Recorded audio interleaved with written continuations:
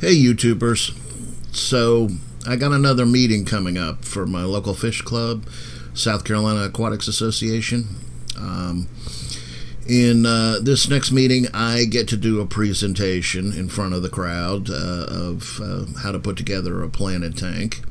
Looking forward to that.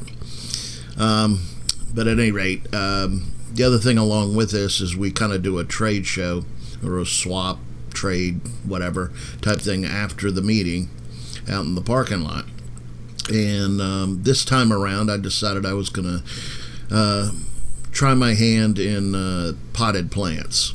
So I got on eBay and ordered up some of the rock wool plugs and some of the little plastic containers that go around them, and got on YouTube and scoured out a handful of videos of people who were doing this kind of thing. And so I thought I'd take you guys on the trip with me through putting this thing together, and to see if it's really worth the time and effort to pot the plants, make them look nice for sales.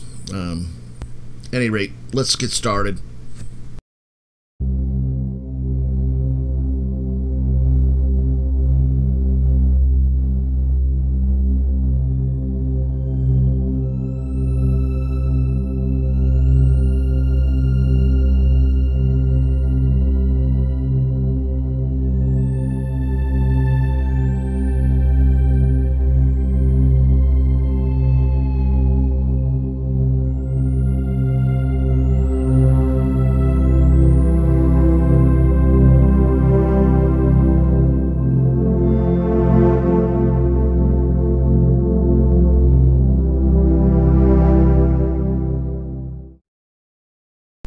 Okay, so I'm set up out here in the little patio area. Got my scissors, a little bit of fertilizer, and the outdoor planters, of course. Decided to go with some of the immersed grown Ludwigia ripens. Since they were already sticking up out of the water and readily available, you know, hey, figured I'd go with the easiest thing that was there. So here I am clipping some of the immersed grown, and for those of you who have never seen Ludwigia ripens immersed grown, that's what it looks like. And look at those red root floaters. That's what you get when you put them in real sunlight. Red and orange on the top, and red as blood red on the roots on the bottom. And by the way, yeah, I do still have, well, I'm going to be taking some of those to the show and put them in little Dixie cupettes and try to see what I can get for them at the show. But whatever's left over, and I'm sure I'll have plenty left, I will be selling some of that. So if you're interested in any of the red root floaters that are all naturally grown out in sunlight and looking sexy like that is, leave me a comment below, or hit me up at Paul's Planted Aquariums at Gmail. That's Paul's with an S and Aquariums with an S at gmail.com. And we'll see what I can set you up with. But here I am scooping all this stuff up.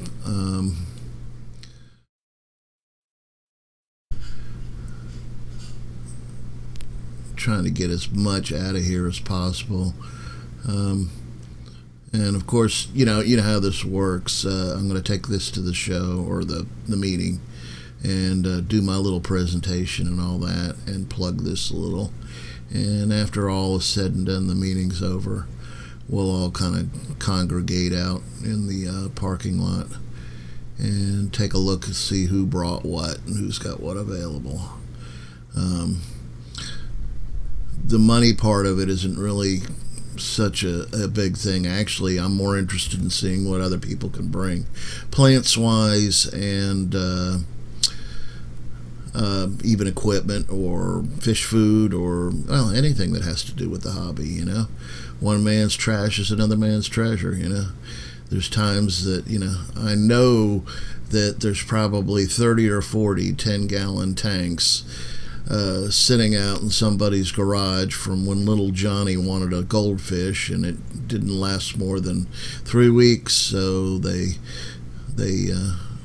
put the tank out in the garage, and I could have used one, but I didn't know who had them, so I had to go buy a new one. Oh well.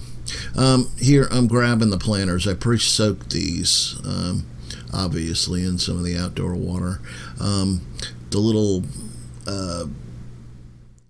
grid plastic thingy that I'm setting those in is actually from baby quiches.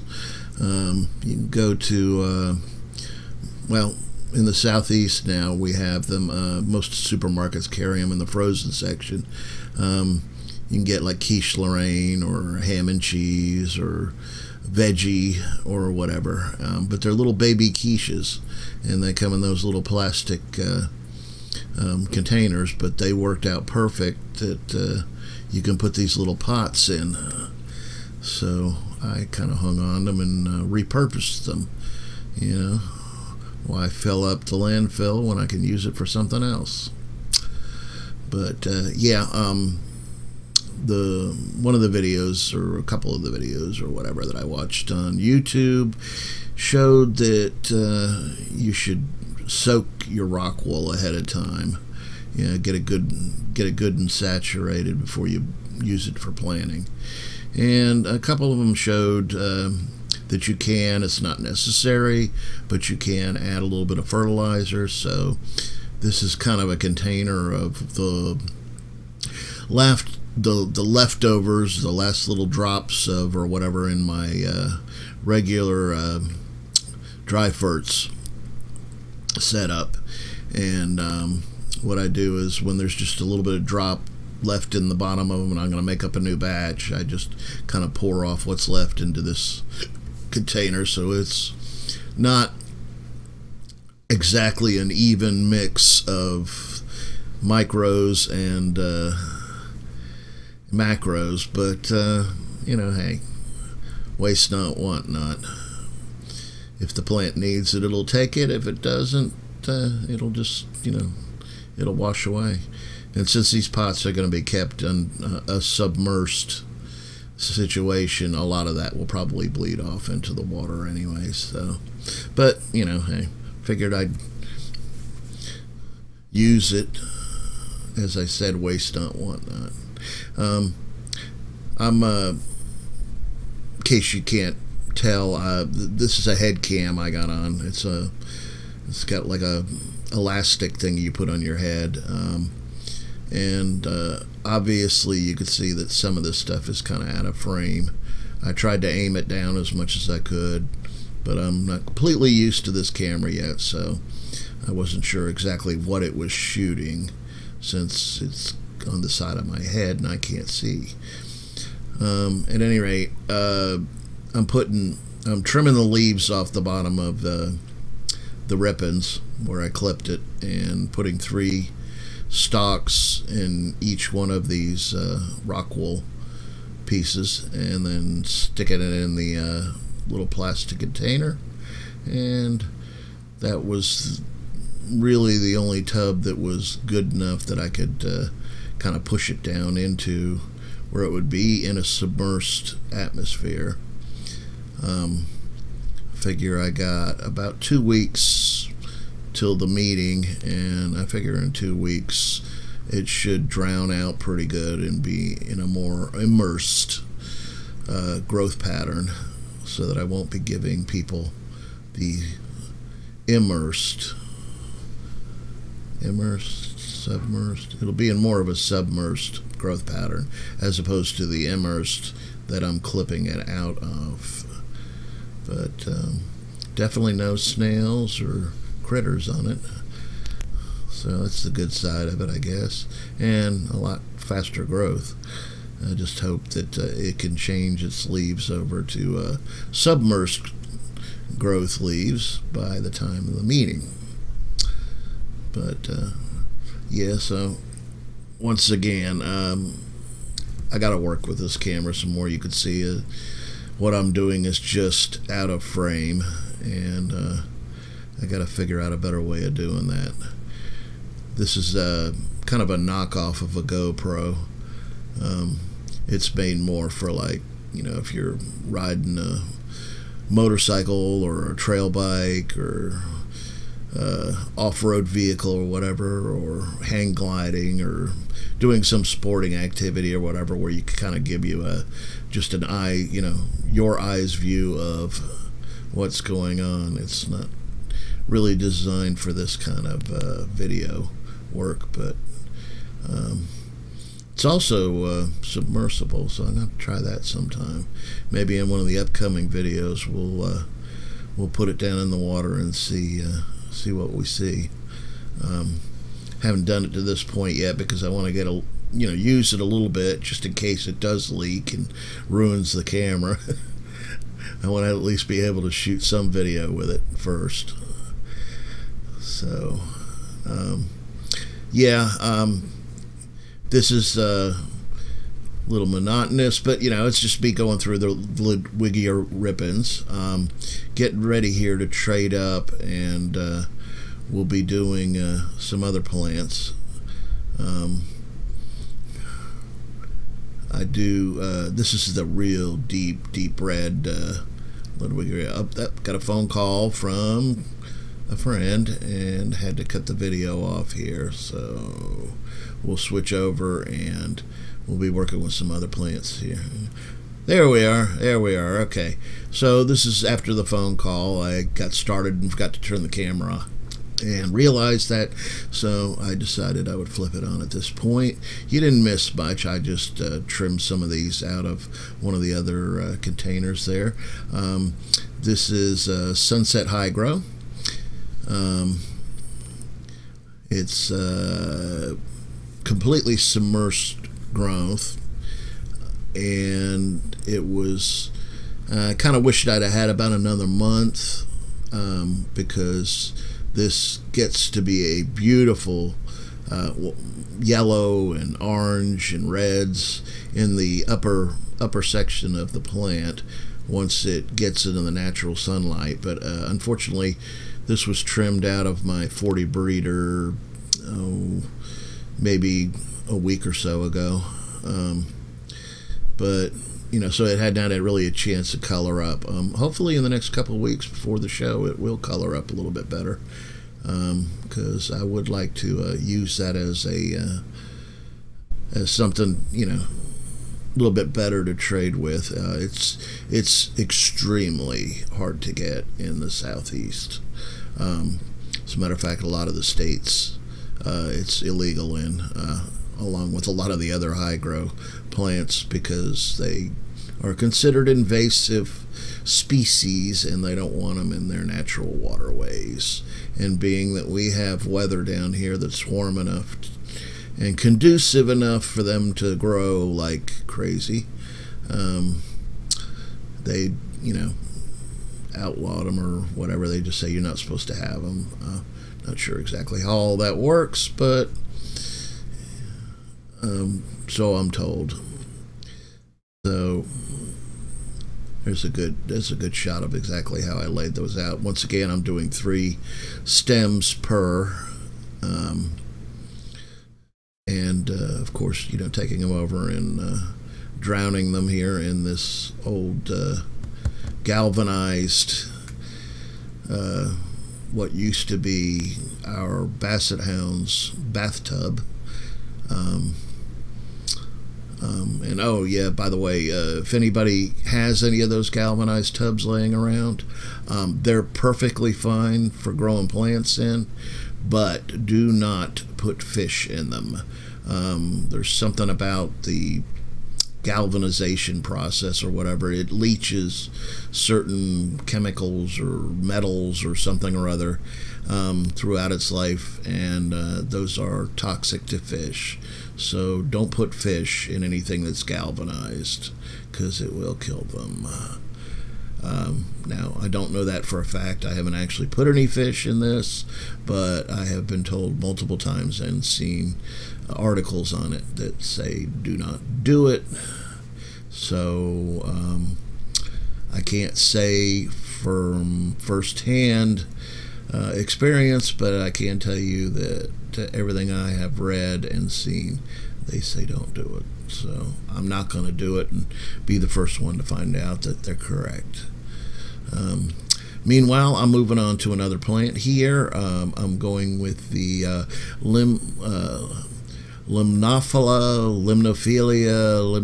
I think it's limnophila is the actual correct pronunciation of it. Limnophila aquatica, I believe.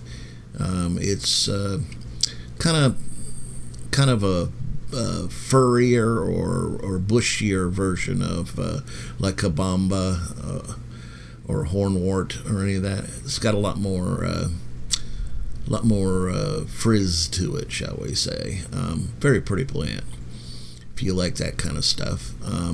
And like kabamba and hornwort, it is a nitrate magnet. It does suck up the nitrates in your tank. So if you're looking for something to keep your nitrates in check, this is definitely one that does a great job of that.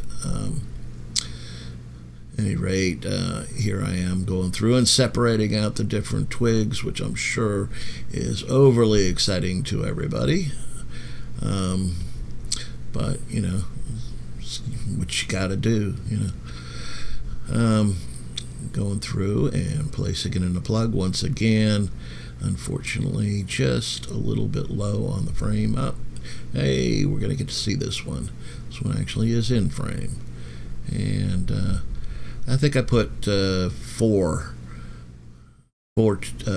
stems of this in this particular case. But yeah, that's you know, I mean, this is pretty much the process. You get the idea at any rate.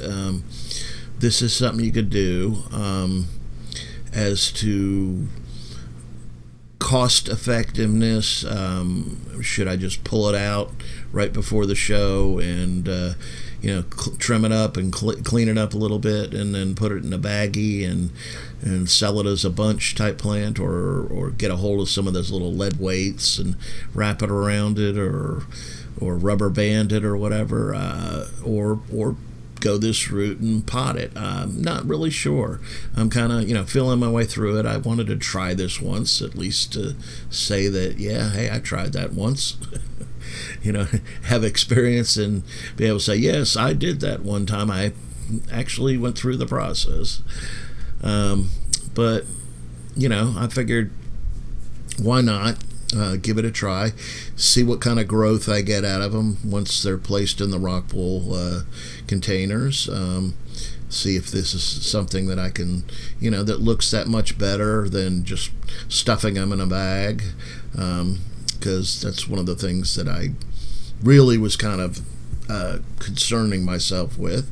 Up to this point, I've pretty much sold all my trimmings and plants and stuff just wrapped up in a little bag or whatever. And with the potting of the stems, at least it gives me an opportunity to you know, kind of show them off a little bit.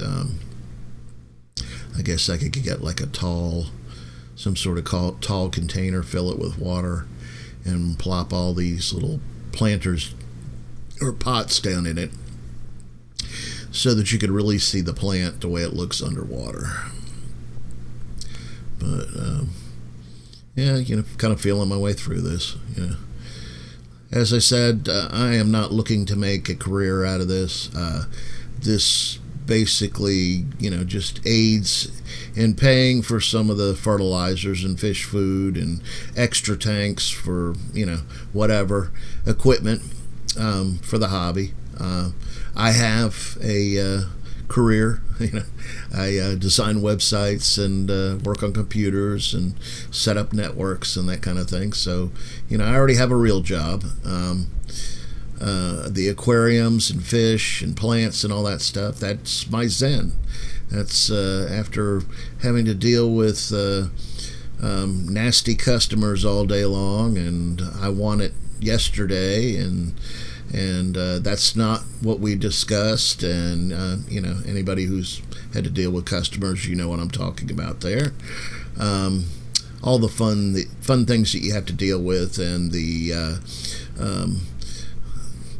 crap that you got to eat. You know, it's sometimes nice to, you know, grab yourself your favorite beverage and kick back in front of your fish tank, one of your show tanks, and maybe put on some of your favorite music or whatever like that, and just chill out in front of the fish tanks. You know, I mean, that for me, that's my zen. You know, that's my decompress. You know, get rid of all the anger and stress and all that stuff that you tend to build up during the day. So, yeah, you know. At any rate, you know, you guys can see this is one of my other grow out tanks. This is S. Rippens that I'm pulling out from that middle section. In the front, you'll see that on this last meeting we had, well, maybe you won't see it, you could see an edge of it right there on the corner. I got a bunch of pearlweed, and not going to say much about that, but you will be seeing that soon.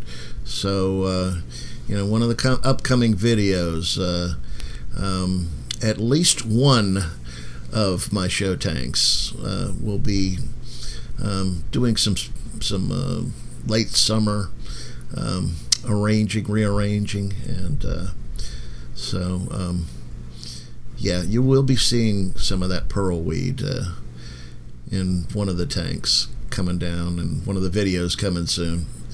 And I got a couple of other DIYs. Now with the pearlweed, I'm stuffing about 6 or 7 of those it kind of grows out in bunches, as much as I could fit in the pot. Usually, you know, anywhere from 4 to 6 or 7 or whatever like that. So there's, you know, you'll have plenty of opportunity to get a couple of twigs to put down in your substrate, and each one of those 4 to 6 twigs has multiple branches on it. So if you really want to propagate it fast, you can you know, just take and split them up a little bit, and you know, you're all set. But yeah, that's pretty much what I potted for now. Here I am just kind of cleaning up. I am going to use that little base thing there probably when I do the display of the plants, and I'll probably bring them in. I'll probably bring them in and set them on one of the tables.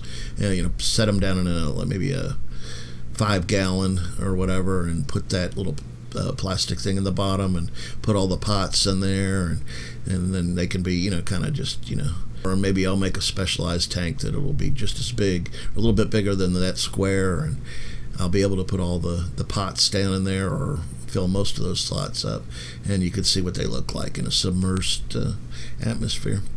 But that's all I got for you for this video, and I hope this was helpful to some of you.